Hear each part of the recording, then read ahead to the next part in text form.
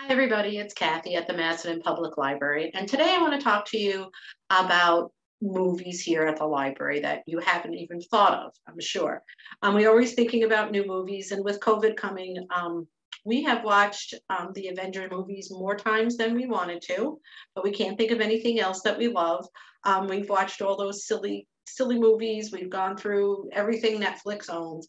There's only so much Tiger King and stuff we want to watch. So I wanted to remind you that there are some wonderful classic movies at the library here in Macedon and also at some of our other libraries that we can get for you.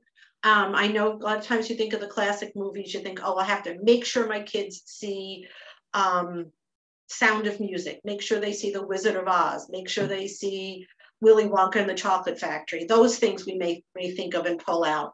Then Christmas comes along and we say, oh, we have to watch Miracle on 34th Street and It's a Wonderful Life. And then that might be where your classic movie thoughts end, but there are so many more. And we're going to start off with Julia's favorite, one of her favorite movies, not her favorite movie, but one of hers. It's called The Court Jester. I have not watched this movie, but she talks about it all the time. And one of these days I am going to sit and watch it. I watched a lot of other classic movies and I was done. I ran out of time. This one, if you look at the picture, this is Angela Lansbury, 1956. This movie is older than me. Look how young she is. And then Glynis John and Danny Kaye. Julia loves this movie. She says it's just fun on so many levels. There's a lot of slapstick. There's a lot of mental things going on. It says that he's a kind-hearted entertainer who disguises himself as the legendary king of jesters, and he has to go back and forth between different personalities. And it does sound like a lot of fun. I'm sorry that I ran out of time to watch it. But so Court Jester is always here for you. Another classic that everyone thinks of, and they should, is To Kill a Mockingbird. Gregory Peck at his absolute best, 3 Academy Awards back in 1962.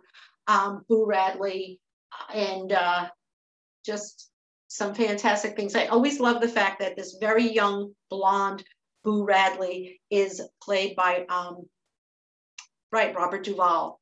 So I always love that. So just a fabulous movie. Everyone loves To Kill a Mockingbird.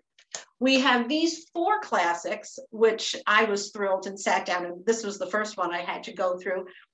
We've got 2 with James Dean, East of Eden and Rebel Without a Cause. He only made 3 movies, so the only thing that's not on here with him is Giant. Fantastic Steinbeck, and I don't think anybody famous wrote Rebel Without a Cause. And then you have 2 Tennessee Williams plays, Cat on a Hot Tin Roof and A Streetcar Named Desire. This is a fabulous collection. It was the first one I had to watch. We have the old Ben-Hur, the one with Charlton Heston. I watched this and I watched the new Ben-Hur, and I'll be honest, I kind of like the new Ben-Hur quite a bit, but this is amazing to watch just because it's so old and the things that they were able to do. So this too is a great movie. Some like it hot because you have to have Marilyn. Alfred Hitchcock's The Birds. Just, of course, a horrifying, terrifying movie. If you think about classic movies, you might be thinking about some war movies. This is A Bridge Too Far. The cast in this movie is unbelievable. I will read to you who's in here. James Caan, very young James Caan.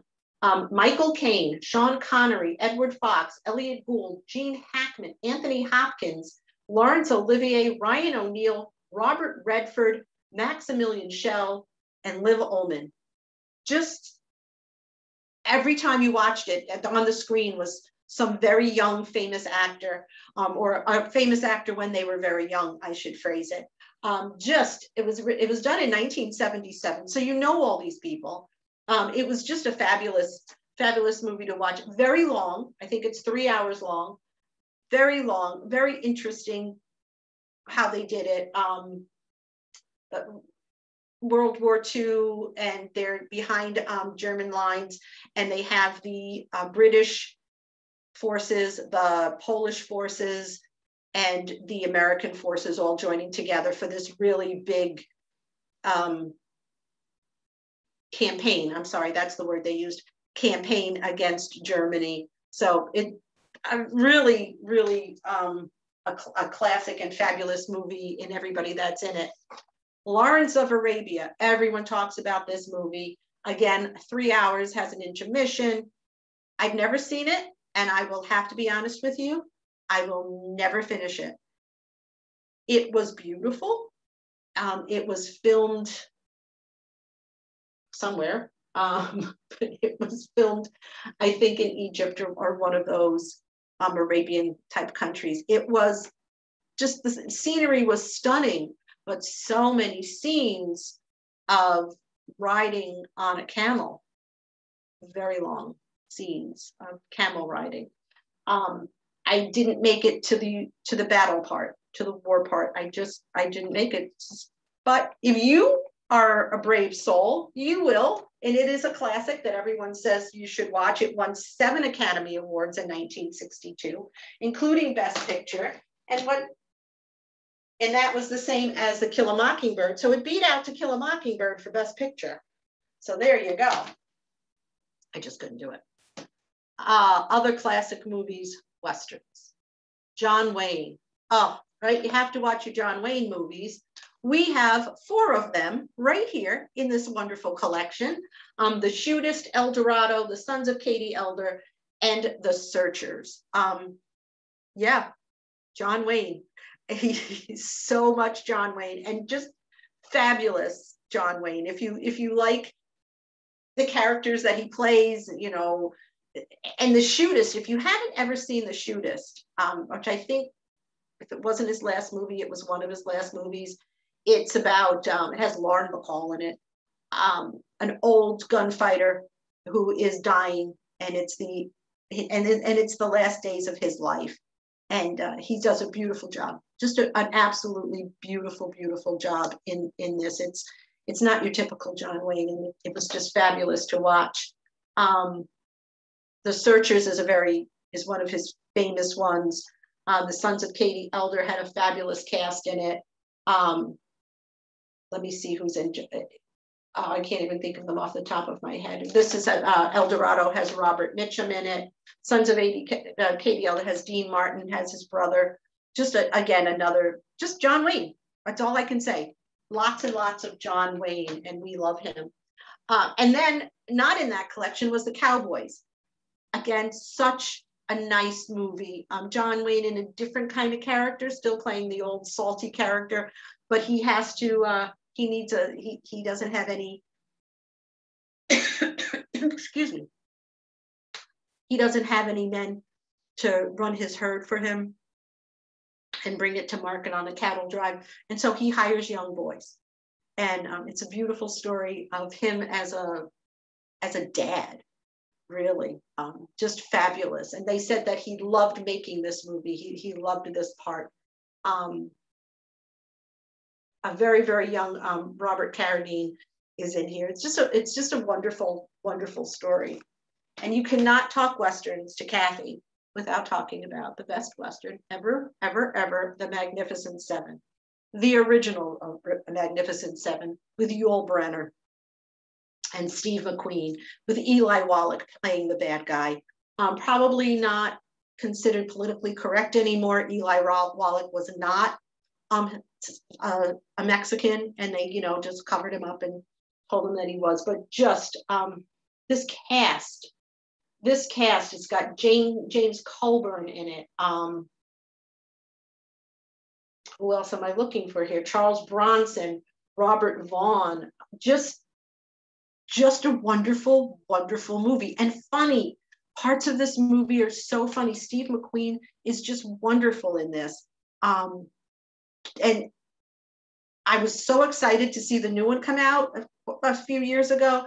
They changed the story. The humor is very different. It's not the same. So The Magnificent. Best Western ever. Excuse me. If you're going to talk about Westerns, you need to talk about spaghetti Westerns and Clint Eastwood. High Plains Drifter is the only one that I could find on our show.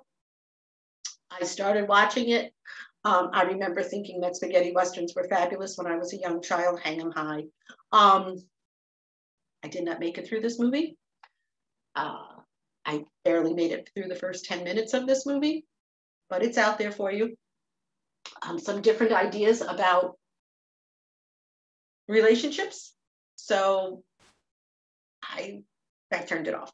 But it's here. You might want to give it a shot. Maybe you will be a lot more tolerant than I was. But there again, whole opening scene, him just riding his horse. I'm more an Avengers person where there's a little bit more action, but still, we have it. And then if you're going to go back and think about classics, you're probably going to think about the Frankenstein collection, right? We've got Frankenstein, the Bride of Frankenstein, Son of Frankenstein, Ghost of Frankenstein, Frankenstein Meets the Wolfman, House of Frankenstein, House of Dracula, and Abbott and Costello Meet Frankenstein. There's not a Frankenstein movie back in the day that is not included here. We have, like I said, we have the Wolfman, all of them. And Lon Chaney, just Boris Karloff, just Frankenstein, the classic, original, great Frankenstein movies. And then a sad thing I realized, I'm very old. And so movies that I watched as a teenager and in college are now considered classics. So if you're going to talk about Frankenstein, you have to talk about Young Frankenstein, which is considered a classic now. So good, so fabulous. I cannot do the imitations like other people can, but funniest comedy of all time, they say. It's Young Frankenstein. You have to watch it. If you haven't watched it, you need to watch it. And then if you're talking Mel Brooks and classics, Blazing Saddles, which surprised me a little bit. I forgot about some of the words that are in this movie, but that they use these words a lot. And I think that was the whole purpose of the movie, but it still caught me by surprise, haven't watched it in a long time. Do not watch it on television if they ever even show it, because you have to watch the totally raunchy, unedited version. So there are a bunch of our classic movies that we have, and there are, I'm sure you'll think of dozens and dozens more that you might want to get and watch, and we can get them from other libraries for you. So I had a lot of fun watching these movies and reminding myself of how great my youth was. So anyway, have a good one, and let us know if you want to borrow any of these or if you want to borrow them from another library, and you have a great day. Bye-bye.